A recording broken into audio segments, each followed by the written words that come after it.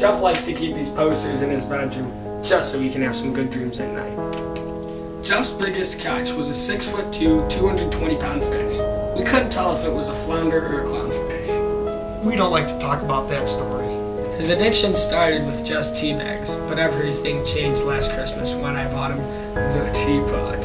I feel responsible for creating this monster. Jeffrey would skip the letter T when saying his alphabet in kindergarten. I kept saying, "Jeff, you need tea, you need tea." Ever since then, it's been downhill.